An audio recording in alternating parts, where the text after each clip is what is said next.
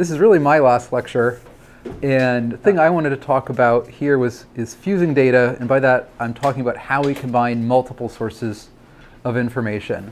In the book and in the grad version of this course, I actually covered this earlier in this semester, kind of between, I think right after state space models, but before uncertainty propagation and data assimilation.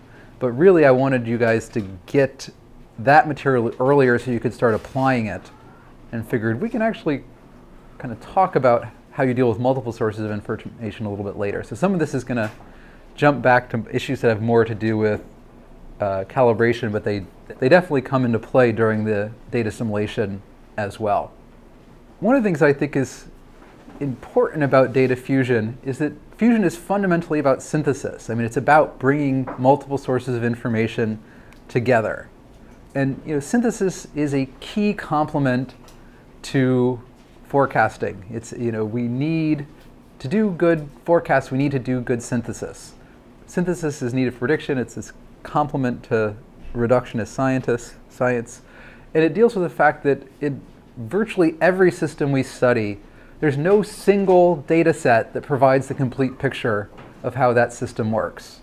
And very often you have a lot of ecological processes where the processes we are interested in have multiple parts that we might have information on those different parts. So if I'm trying to project a population, it may have age or stage structure, and so I might have different information on different life history stages.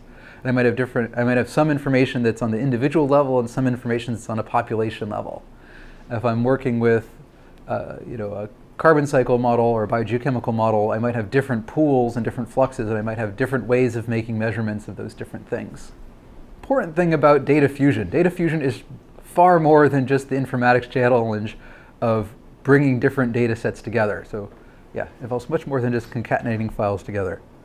And that would actually probably be the last thing you want to do if you have data that were collected differently, is to just put them all together in one file and lose the fact that they were collected differently. And the other challenge is that we often have data observed at different scales, and there's different uncertainties associated with different scales and different measurement types. So we need to deal with the fact that we can't just have a single observation error or a single just plop down on top of all different data sources. It's also worth talking about data fusion because if you look in the literature, I think there's a lot of naive approaches out there that just drop the uncertainties and drop the covariances. There was a time not that long ago where a lot of folks thought that the right way to build a model was to build models for each subcomponent, to put those subcomponents together, and then if that thing, when you put all your pieces together, it should make the right prediction. That's great, but when you calibrate each part of a model independently, you don't estimate the covariances between them. And those covariances are often essential. I think a great example that I've seen in literature I work with, so imagine I'm trying to predict the composition of forest, or specifically let's say I'm trying to predict the leaf area in a forest. I could do this by trying to predict the leaf area of every individual species in the forest and then summing those independent predictions up. If I sum those independent predictions up, the range of variability in that prediction is going to be huge because each individual species is going to be fairly variable, fairly uncertain, and the overall prediction will be very large.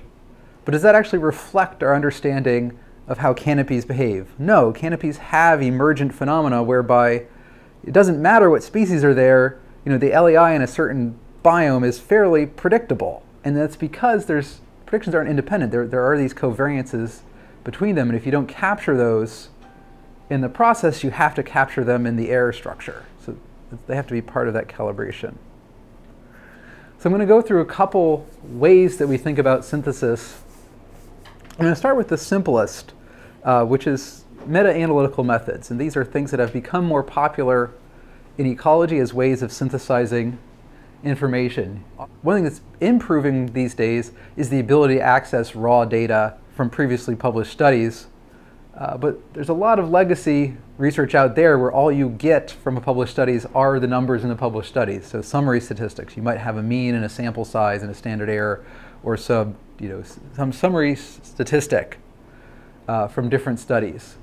And when you do a meta-analysis, you often have some effect size that you're interested in, such as difference between means, correlation coefficients, regression slopes, that you're trying to use to combine information about.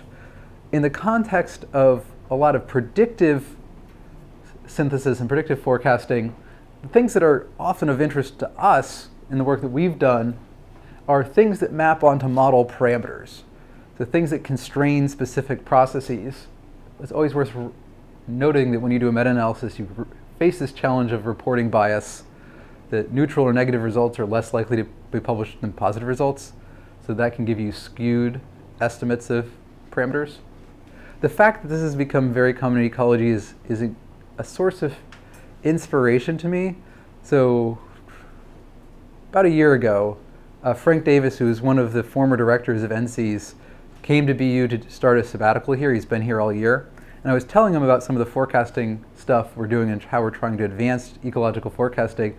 And he kind of told me the story that when NCEES started, you could spot any NCEES paper in the literature very easily. And they knew that they had essentially achieved their mission goals when you would look through the literature and you'd find lots of synthesis papers and you couldn't tell which ones were coming from NCEES working groups and which ones were just done by the rest of the field.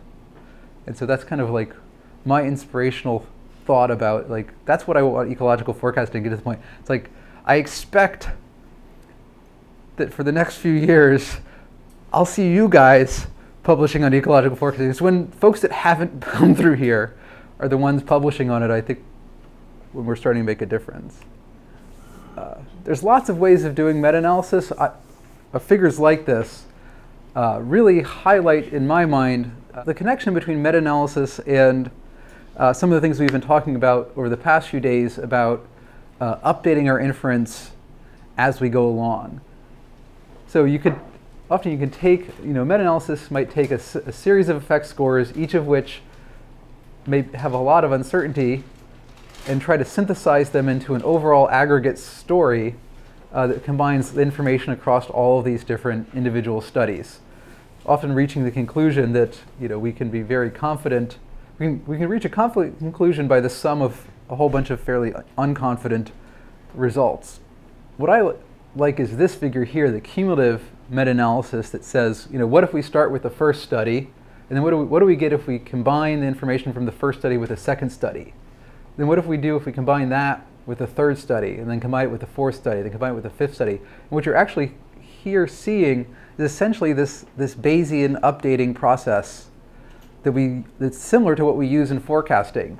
Every time there's a new study, they're adding that information. I mean, they're doing this all retrospectively, but the thing that I find amazing about this, you can realize that as a community, you were very confident that you could distinguish your hypothesis from, some null model often quite early, and you're just gaining confidence on this, and things like these huge sample size studies actually don't really change what was already a clear picture. But I like the iterative version of this. I want to touch on one specific version of a meta-analytical model, which is one that we've been using in some of our work, which is to think about meta-analysis in the context of a hierarchical Bayes model. So one of the things that separates a meta-analytical model from any other model is that in the data model, you don't have the raw observations. You have things like sample means, sample standard deviations, and sample sizes. You have some summary statistics. So what we do is we then write down, as our process model stage, relating something, for example, what we believe the latent true mean of that study was, given the observed sample mean and summary statistics. So we actually have a layer that tries to say what is the mean of that study, even though the mean of that study was what was reported in the study. But what's reported in the study is the sample mean.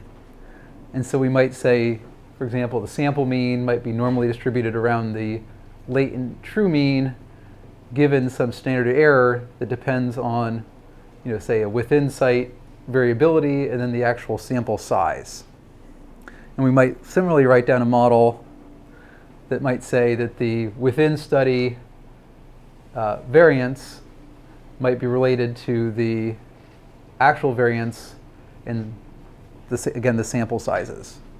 So one of the things that's important about a meta-analysis is when you combine information across multiple studies is they don't all count equally. Studies that have larger sample sizes tend to count more. Studies that are more precise tend to count more. We can then, at the hierarchical level, write down a model, for example, just a simple mean, describing what's the mean of these individual studies, and then the cross-study variance. These are unknowns, and so we need to put priors on them. Likewise, we might write down a model describing the study-to-study variability in the variance itself. And again, we need priors on these parameters, and we need priors on those parameters. So we could actually end up with a hierarchical model of the site-to-site mean, hierarchical model of the site-to-site variance. In practice, we often make the simplifying assumption that the within study variability is actually fairly similar, which just turns this into a prior, takes that extra hierarchical layer away. So we've actually, in our system, operationalized this into a meta-analytical model that runs on trait databases largely in a fully automated way. Anytime we run ecosystem models, it goes into the trait databases we're connected to, pulls the latest trait data down, and updates parameters. So we have a system as we start with uninformative or expert elicited priors on model parameters. We then update those with these trait data. So this is just a graphical version of what we were talking about, where we're fitting an overall, a cross-site mean, a random site effect. We also include in our version a random treatment effect, because often we are synthesizing information that's coming from experimental studies, and so we might have different treatments. And then we actually, since we're dealing with plants mostly, we have a fixed effect for any sort of greenhouse or potted plant study, knowing that the traits that come out of those studies may be systematically biased relative to those that you find in natural systems. And then again, we combine those to get study-specific means and constraining them by the observed means, observed sample size, and observed. The next thing I want to introduce is what if we wanted to assimilate all of the data at once rather than doing this as an iterative process? Though pointing out that mathematically they are equivalent. So if I have posterior 1 is proportional to likelihood 1 times the original prior, posterior 2 is proportional to likelihood 2 times prior 1, posterior 3 proportional to likelihood 3 prior 2, that's actually a mathematical equivalent to like saying posterior 3 is proportional to likelihood 1 times likelihood 2 times likelihood 3 times the original prior. So whether you do, that's worth noting, whether you fit your data all at once or fit iteratively, you should get the same answer. In practice, because we have issues like the thing that comes out of the posterior is a set of samples, and then you either have to particle filter them or assume a distribution, you can lose a little bit of information when you do it iteratively. But on the flip side, if you do it iteratively, you don't have to go back and refit your whole model anytime you get new information. So those are trade-offs. But either way, whether you're doing this iteratively or all at once, I want to point out the idea of what if I have some process model that's making a prediction, and doesn't matter what this is, but I'm predicting the mean given some covariates and some parameters. And what if I have k different types of observations that are relevant to that prediction? So I'm predicting something and I have a bunch of different ways of observing that thing.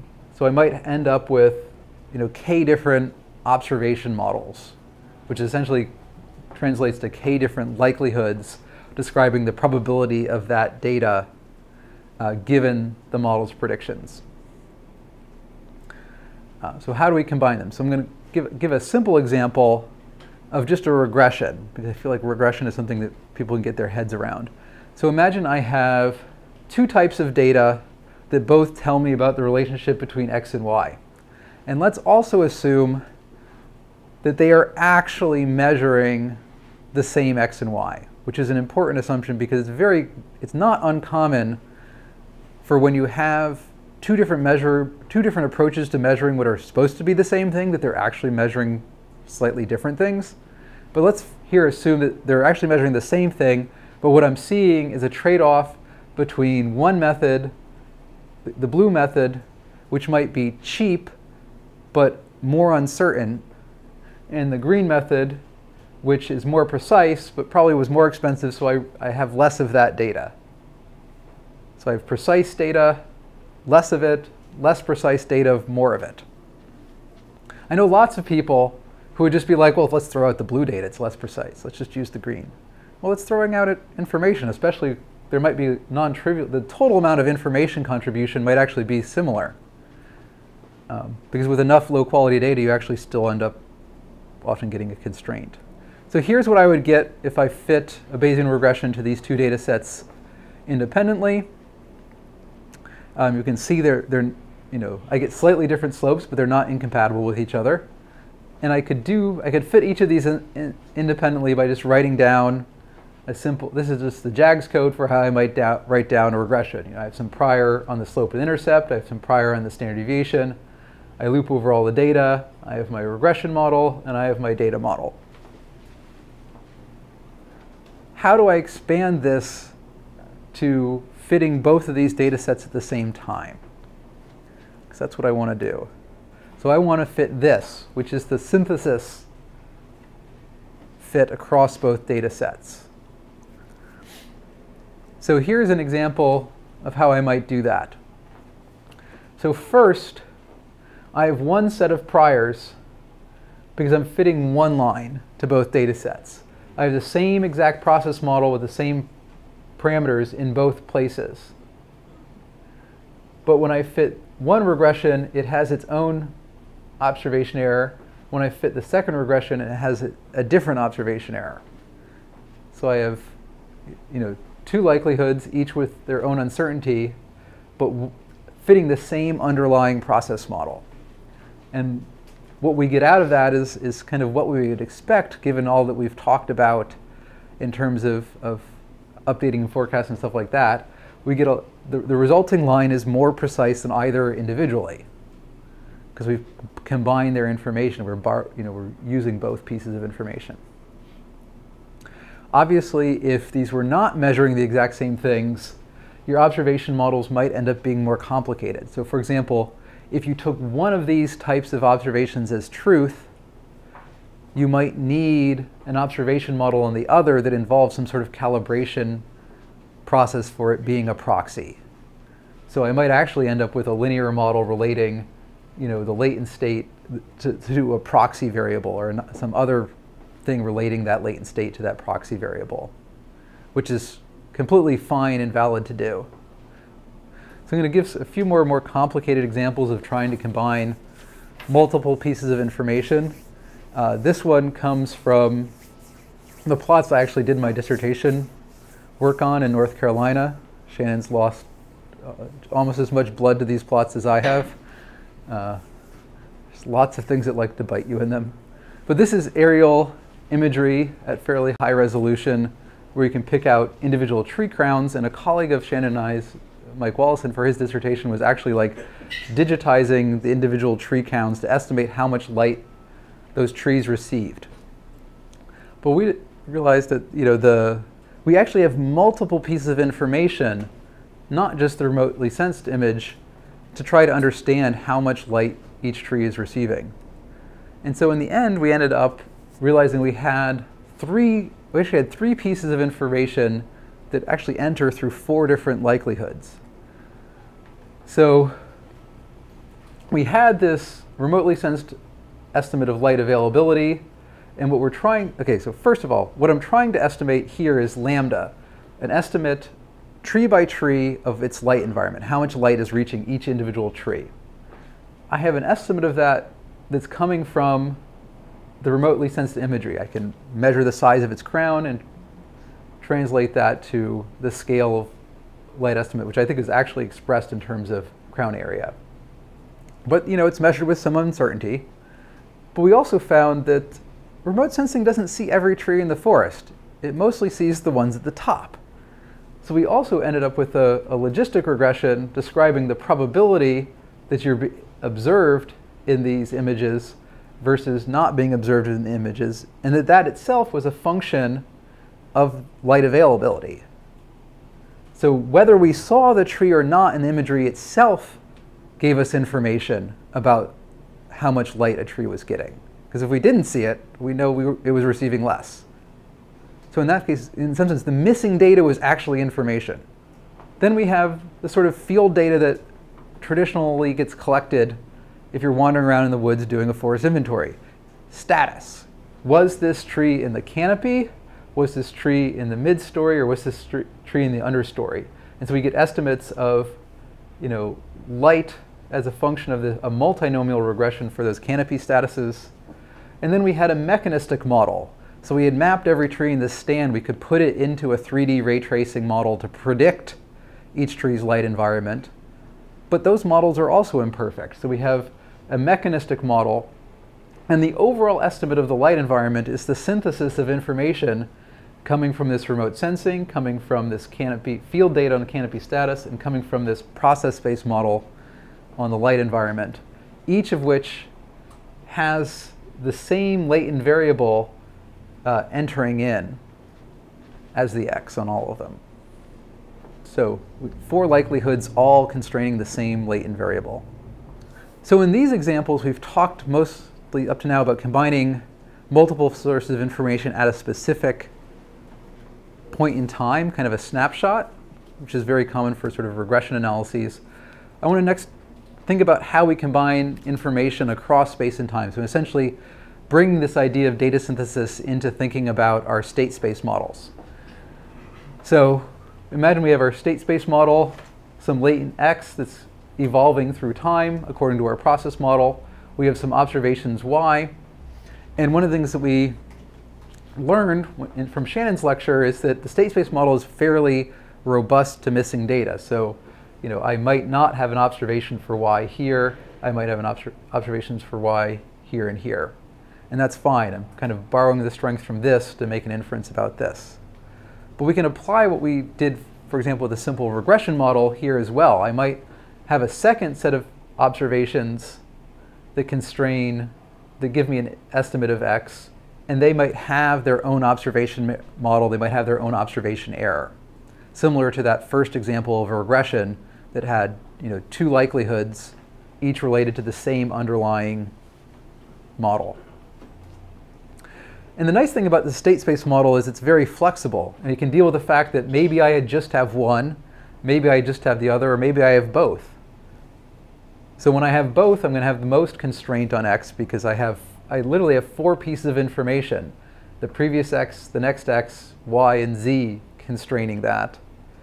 While in these other cases I have, here I might have 2 because I have the previous and the observation. I might not have a future observation.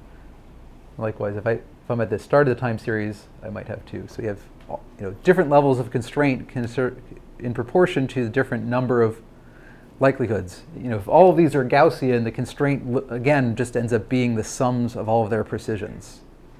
If they're not, it's conceptually similar. So it's straightforward to extend the state space model to take into this idea of trying to fuse multiple types of observations. What to do if they come from different scales, though? So there's basically 2 options. One is to scale the process model, and the other is to aggregate the data model. So let's look at what that might be. So first option, I'll think about this in terms of time. Imagine I have, y is operating on a coarser time scale than z.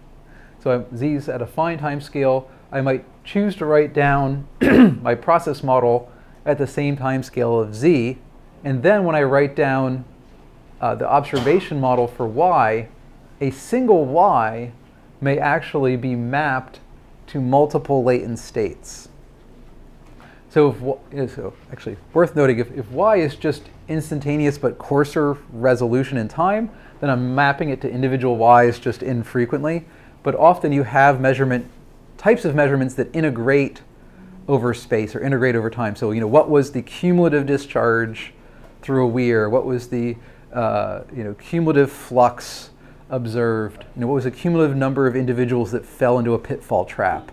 It integrates over the whole time that the sensor was making the measurement. It doesn't map to a specific discrete time. But that's actually not hard to do. So you might say that the sum or the average of all of these latent states are related to some other state according to a likelihood. Advantages of this is we're working at the full resolution, so we're taking advantage of the high resolution data. Cons is the computation. When you're working at the high resolution, you have a lot more states to estimate. And then potentially identifiability. So if I had a period where I didn't have the z's and I only had the y's, then there's potentially an infinite number of permutations on these x's that are compatible with their sum. Again, that's not a problem if you do have the z's, and it's also not a problem if you have a strong process model that's linking these that say, I was observing a trend and then I saw the aggregate over that trend. Well, yeah, it's not hard to disentangle that, but if all you're seeing is coarse resolution, so as an extreme, if I only had coarse resolution data and I decided to model the model at a very high resolution, I might not have any way of disaggregating. I might just end up with 4 latent states that are highly correlated with each other and just trading off. I can also do the opposite. I might choose to model at the coarse resolution, in which case I might write down a likelihood that compares this coarse time scale step to, again, for example, the sum or mean of my high resolution data. So that is computationally more efficient, but potentially involves a loss of information because I'm kind of taking high resolution data I have and aggregating it to a coarser scale. In this example, I talk about doing this in time, but everything here also works in space as well. So here's an example, not mine, of applying this concept to, for example, dealing with irregularly polygon data, such as GIS layers, where the observations might be, township or county level summary statistics, and you're trying to make an inference about the latent continuous process. So there's some continuous process in which you observe might be, county level summary statistics, and you're trying to disaggregate that. Again, it's not strictly identifiable if every single high resolution pixel is independent, but if you make some assumption about the spatial smoothness of that, and it doesn't actually make a strong assumption, it's just saying it is, for example, if you assumed it was a spatially smooth process with some spatial autocorrelation parameter that has to be estimated, you're not just saying what it is, you can actually do that disaggregation. And it works even better if you then do have other data sets at other scales that give you information. If you need to dive into this literature, these sorts of things are often referred to as change of support problems in the stats literature, because you're dealing with data that are integrating data across different scales.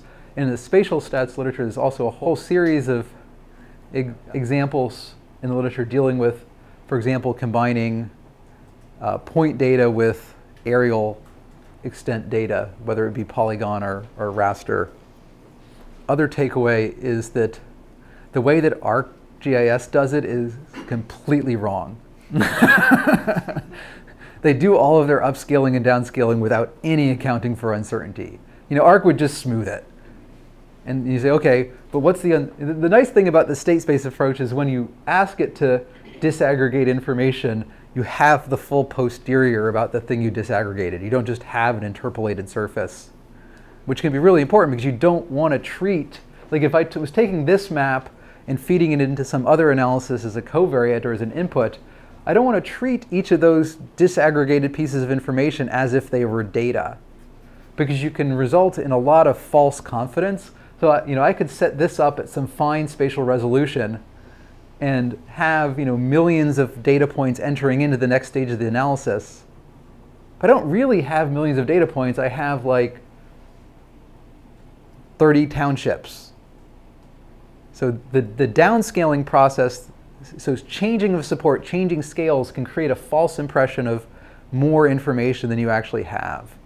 By contrast, if we do this in a Bayesian way, not only do we have the uncertainty, but you remember when we draw things from posteriors, we draw them jointly. So we might draw a whole row. So you might draw a whole map that would account for the fact that, would account for the uncertainties appropriately.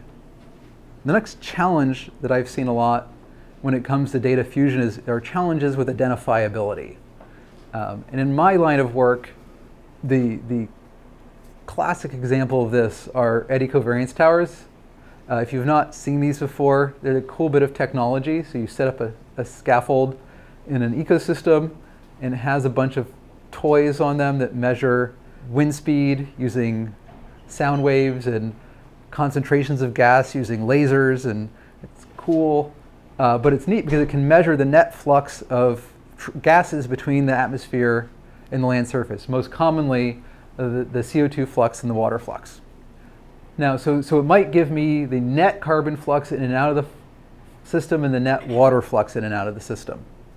Okay, but that's made out of a whole bunch of underlying processes, and there's literally an infinite way to get that net flux from just, from all of the trade-offs among these different processes. So if all you observe is the net, it's very hard to disentangle that. So this is, again, an example where synthesis is very valuable, because if I have that net flux, but I also combine that, with a lot of detailed information about specific processes, then I have a way of starting to disaggregating it. And so this is an example where I might have a model that has multiple processes, and some observations constrain the aggregate that comes out of it, and others constrain parts. A population analog, again, would be something like an age or stage structured model, where I might have detailed information about specific transitions. I might have individual level data, and then I also might have population level data that's constraining the net overall behavior of the system. And they combine both of those pieces of information. This study done by Trevor Keenan a few years ago, I thought was a neat example of exploring some of the challenges of fusing multiple pieces of information and trying to understand the information contribution of different sources of information. So each of these are different data sets. This is actually an attempt to constrain a carbon cycle model at Harvard Forest. Harvard Forest is an LTR and neon site that's about an hour and a half due west of us in central Mass. And so what we see here is the posterior distribution of our error estimate on a log scale.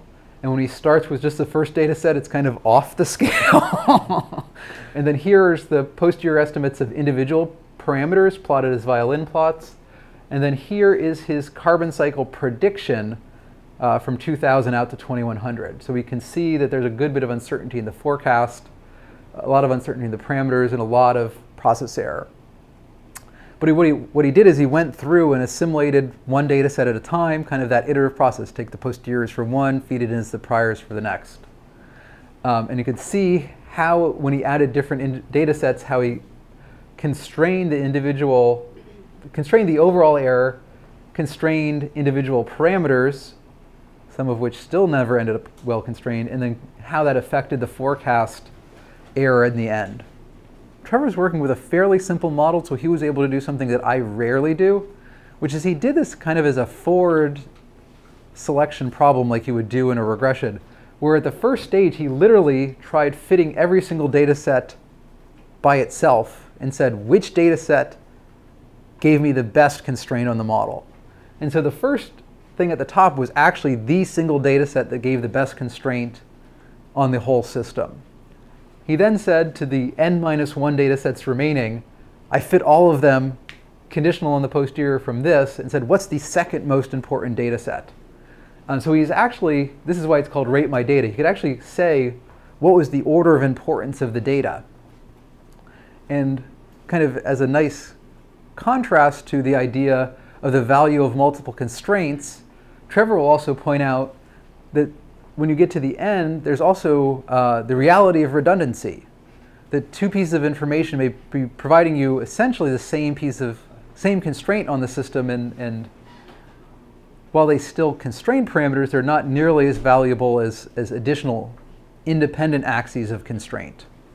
So he might find, so I think, for example, he found that some of the explicit phenological measurements were not as valuable because a lot of the information about phenology was already embedded in the flux data.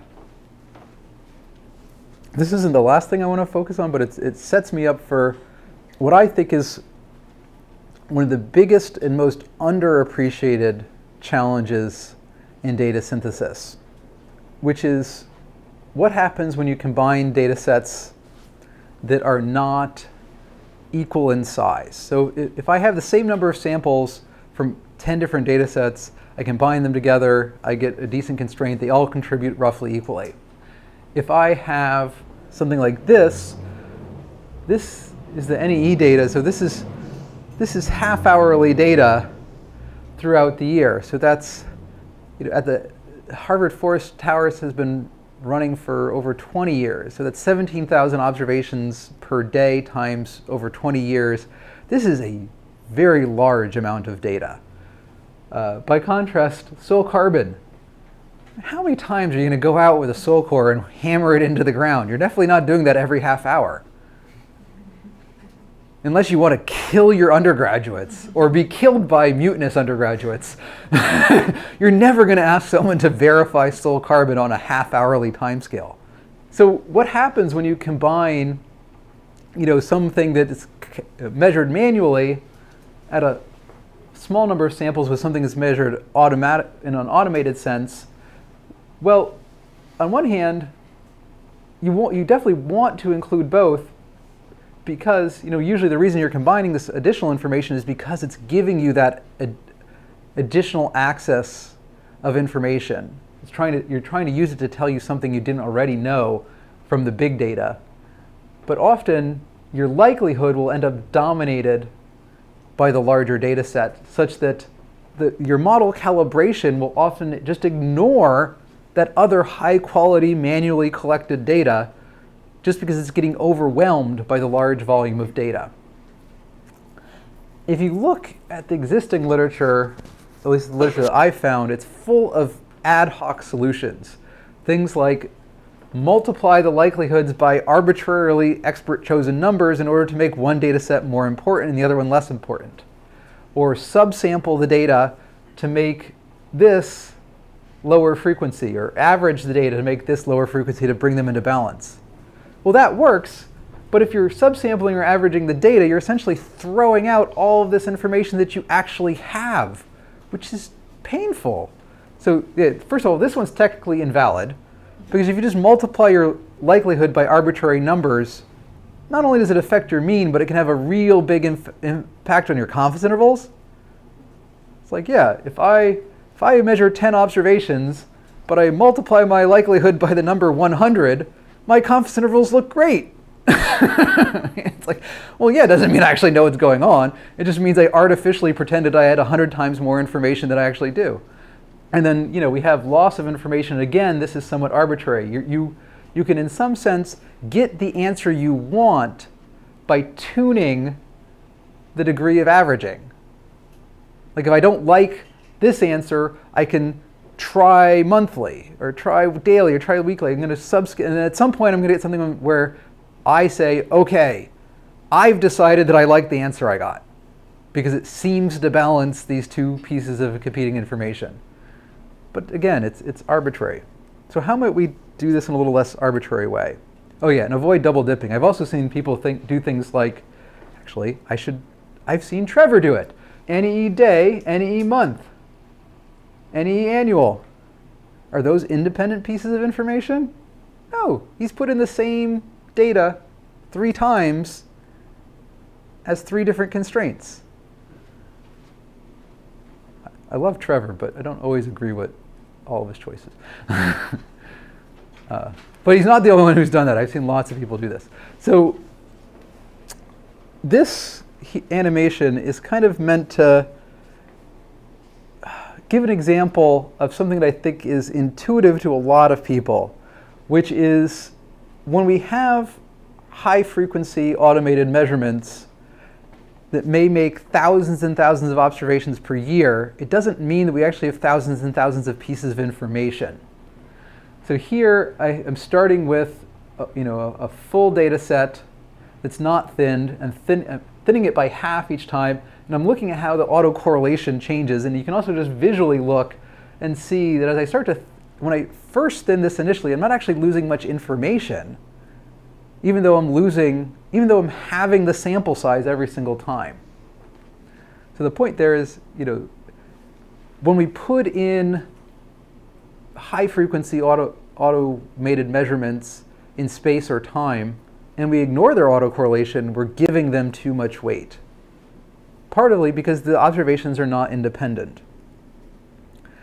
So here, for that simple simulated example, I'm actually plotting log number of observations, log autocorrelation, and saying that there's just this strong trade-off between as I'm thinning, how the autocorrelation is changing, such that the effective sample size in the data does not change nearly as quickly as the reduction. And in some sense, it's the effective sample size, that's closer to a real measure of the information contribution of a data set. So I guess the point there is treat the uncertainties in data appropriately when you try to combine multiple pieces of information. So things like when you have repeated measures data, include the fact that it is repeated measures data. If you ignore the autocorrelation in space and time, you will give a lot of these automated data sets much more weight than they deserve. If you treat each observation as independent, you're really inflating it. So that's one of the reasons that these automated measurements can swamp other measurements, is because we're treating each observation. If you're done naively, we can treat observations as independent and inflate their importance. The other thing that we can think about is when someone goes out and puts a flux tower up or puts any other sort of automated measurement up, and I do have data loggers running out at lots of places, I usually put out one sensor. So I may have a lot of time series information, but I have sample size of 1. So at the same time, if you think about it, if I have sampling uncertainty, how do we even estimate my sampling uncertainty if I only take 1 sample? So that's another thing that's interesting. That, again, affects why we need to think about the uncertainty in these sorts of measurements appropriately. So if you have high temporal resolution information that's unreplicated, how do you deal with the fact that you don't know its replication? And in fact, if you believe that there's some overall mean that you're sampling from, and you don't know where you've drawn from that distribution, where you happen to set up your data logger, you can essentially treat that as a bias. So think about it this way. If I had unlimited money and I set up a dozen flux towers, I could get a good estimate of their sample mean and their variability. And it's really that overall landscape mean that I'm interested in. If I happen to have put up that tower, then all of the information I'm collecting at that tower has some bias associated with it. And I don't know what that bias is because I don't have any sampling. If I have any way of estimating that sampling uncertainty, I sure as heck should put an informative prior on it. If I have an uninformative prior, essentially the whole thing blows up. I've never even tried that. But in some sense, that's something you would want to think about. How do you account for that? And then the other thing I want to focus more on for the rest of this lecture is systematic errors. And this gives kind of a hint of it. by chance, I've set up some place that's slightly different than average. But every place I set up is slightly different from average. But there's also lots of measurement techniques out there that are themselves have some errors associated with them. The important thing about systematic errors is they don't average out. So we talked about, if you treat data independently, it has a lot of overinflates its information. If I account for its autocorrelation, I can reduce that, but I still have this property that random errors will average out. But if there's also a systematic error, I can have 17,000 observations a year. The random component of that will essentially go to 0 at the end of the year. But any systematic errors that I have in that observation persist no matter how many observations I take. I could summarize data every single second. I could take an observation on a process, but if the way I'm taking that observation is biased, I'm still getting a biased estimate. Example from one of the first, actually, something happened to me when I was a postdoc. One of the first times I tried to constrain a process model. I was working with data from Bartlett Forest up in New Hampshire, and I was trying to constrain, I knew that I couldn't just use the net carbon flux because of the identifiability problem, so I also had soil respiration fluxes. But in the raw data, the soil respiration numbers were bigger than the total ecosystem respiration numbers. And I didn't realize that until after I tried the calibration. And I can tell you the optimal solution to try to make a mechanistic model produce higher soil respiration than ecosystem respiration results in a crazy ecosystem. It basically says there is no autotrophic respiration. There's a whole lot of heterotrophic respiration. Plants grow absolutely insane because they have a constraint that is physically impossible. The data sets have systematic errors. And in this case, you didn't actually know which one was wrong, but you knew that they had to be. They were incompatible with each other.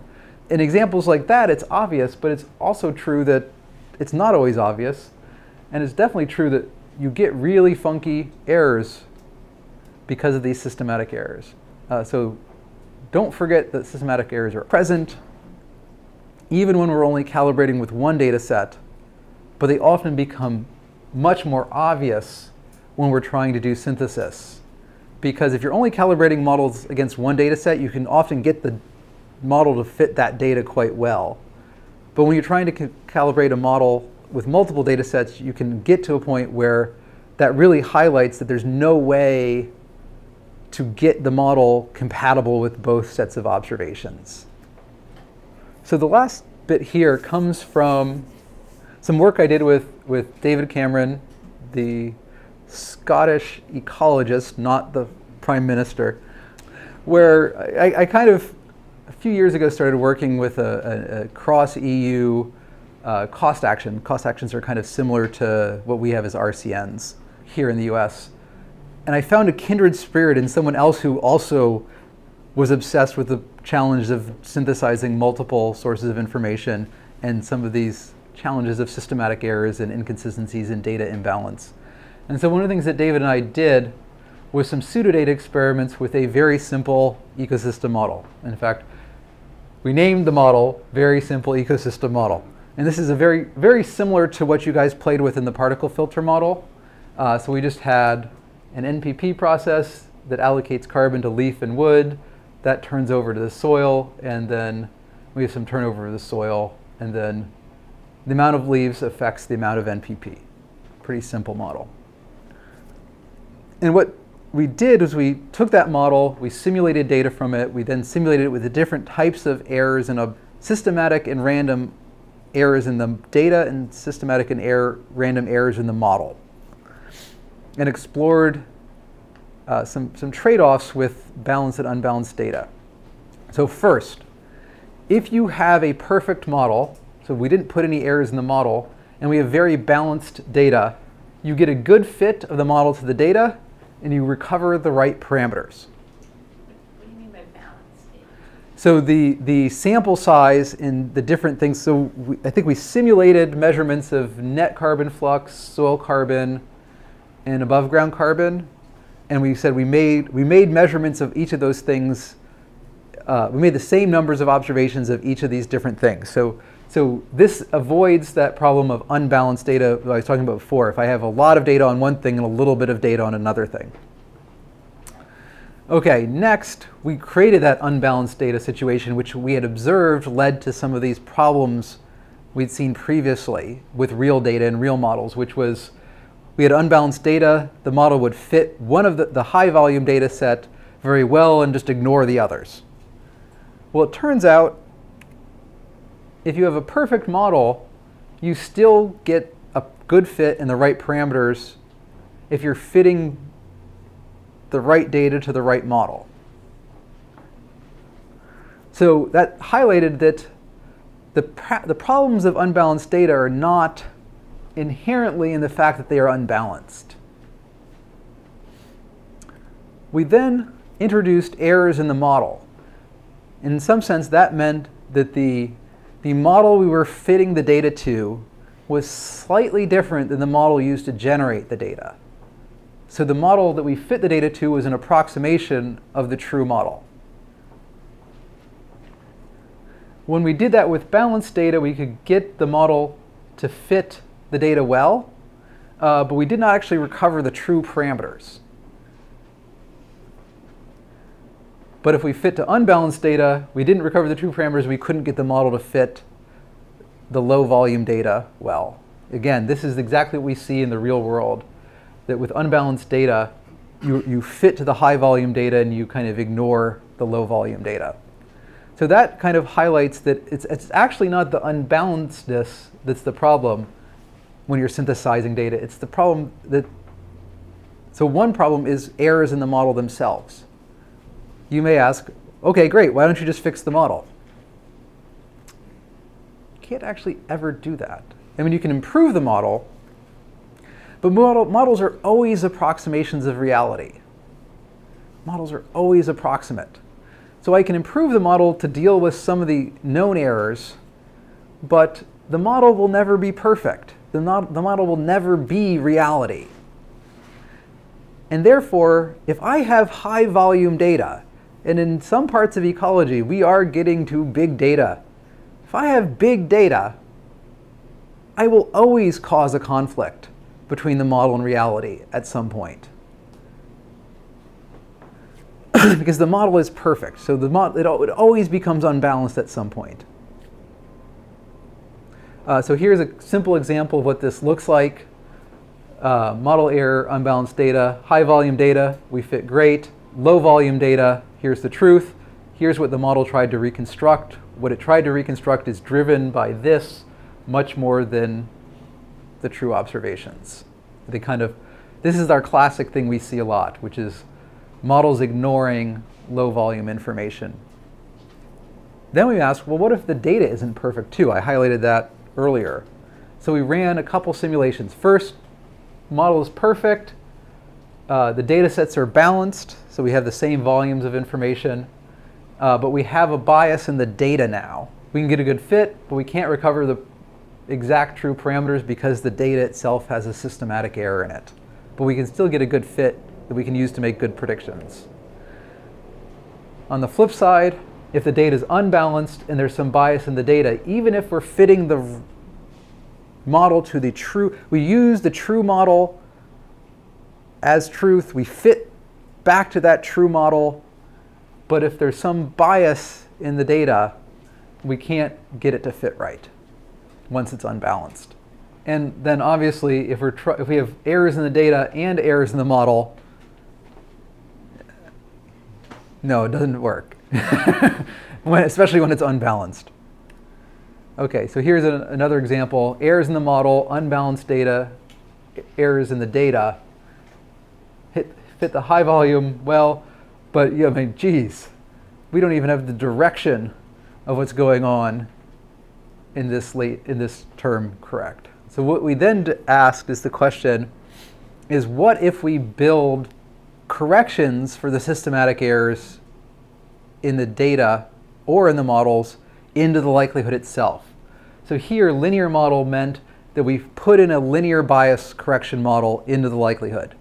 It said the data might be additively biased, it might be multiplicatively biased, so we just put both in, and we explored, all of these are cases where it's unbalanced, but we explored where there was an error in the model, where there's errors in the data, or where there's errors in both the model and the data. In all of these cases, we can actually get good fits to data once we include the fact that there are systematic errors as part of the data model itself, as part of the likelihood. We never recover the true parameters when there's biases, but we actually can get good fits. So here's an example: NEE, soil carbon, vegetative carbon, low volume data, biased data. We can get things to behave right, and we can actually get the bias correction to get the state right. So some of the take-homes was that while information content is important to the fusing data, the errors and the biases in the models and the data were actually much more important. Perfect models can deal with unbalanced data, though if you don't account for the autocorrelation, you can still end up with overconfident estimates of your parameters. And then building the bias correction into the calibration can lead to good performance of your model, so you can make decent projections, but you're never actually recovering the true system.